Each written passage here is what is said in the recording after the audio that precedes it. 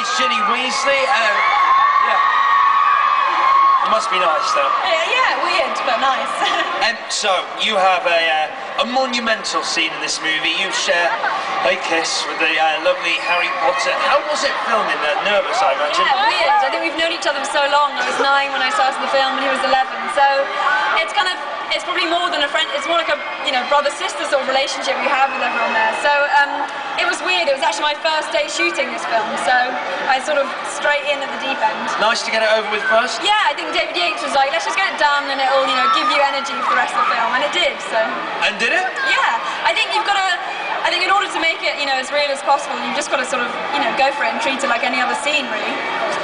Well, Bonnie, it's been a pleasure chatting to you, albeit brief, but have a great premiere tonight. Enjoy yourself.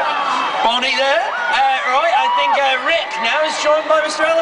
What's it like being the girl injured by every other teenage girl? Because you can't I know, it's strange. Luckily I haven't had too much envy, jealousy just yet. I guess you've got to realise that, you know, it's Ginny that gets together with Harry, it's not me, but I guess people have such strong parallels between myself and the character. Are you going to give away anything about what it's like kissing during the Wright talk? Oh, I don't know. I think it's weird because obviously I've known him for so long, so I'm sure the excitement if we just chose a girl in the crowd here to come and kiss him, it'd probably be more than my experience because, you know, he's just a friend like all the rest of the cast. I know it's fun. I think that the moment in the film is very tender and I hope people like it. No, I didn't realise that the Weasleys have Australian connections. Yeah, I have lots of Australian relatives, so I'm sure they'll be pleased to watch this. Yeah, tell me, where are they? What are their names? Say hi.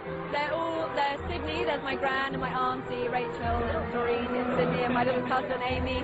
And then in Perth, the other side, there's sort of all my cousins, Jackson, Joey, and loads of uncles. So yeah, big sets of them.